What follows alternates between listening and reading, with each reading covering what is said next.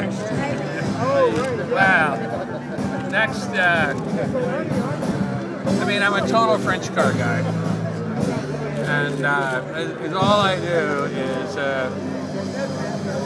restore and show French cars for the public.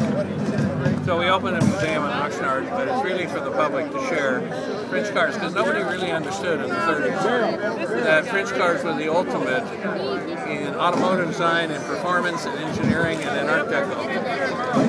And it's never been replicated since then. So will you drive this car? I mean, or is this going to a place to keep it safe? Well, I mean, I do have this museum, but I will definitely drive it. No, I drive all of our cars. Take them on rallies, take them out. I think that, no, there's two bad things that happen with cars. One, you don't drive them, and one, you drive them too much. So I try to pay attention to that. So how is this one to drive? Well, it's fabulous to drive. I mean, once you figure out this complicated transmission, Kotal, gearbox, etc., then, of course, it's a dream to drive. And can you describe this roof? I mean, it's a very unique roof. Well, this roof rolls down from the top. There's these rectangular windows. The nice thing about it is when you roll it all the way down, the last rectangular window allows you to see out the rearview mirror, which is very important. Absolutely. It's almost the progenitor of the retractable hardtops of today, isn't it? It is absolutely that. And it's driven by a two-cylinder electric motor that's in the trunk. Oh, really? So, I mean, if it was easy, like just roll it back with your hands, then Gabriel Voisin wouldn't have done it.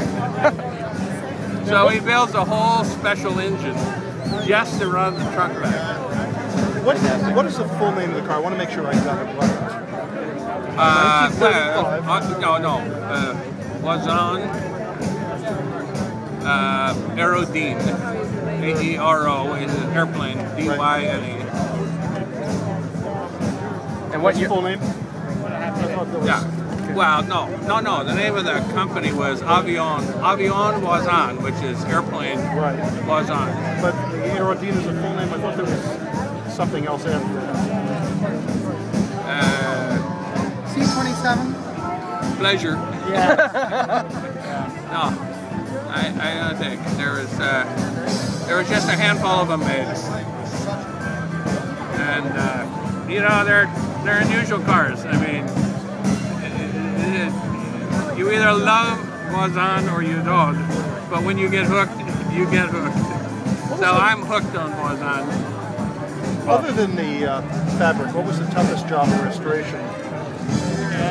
Well, I don't know if you guys know a lot about sleeve valve engines. You probably do, because that's the Willis Knight from the early 20s, late 20s. But the sleeve valve engine is one of the most complicated things of all time, because the cylinders move up and down, and so there's the exhaust and the intake holes in the cylinder. So the cylinders move, and if you don't get it right, you don't have it right. Now, it's very, very quiet, but someone always said that, Peter, if you have a Voisin that doesn't smoke, then there's something wrong with the engine. Well, congratulations. Thank you. Can you show us a trophy? Sure. Congratulations, it's fantastic.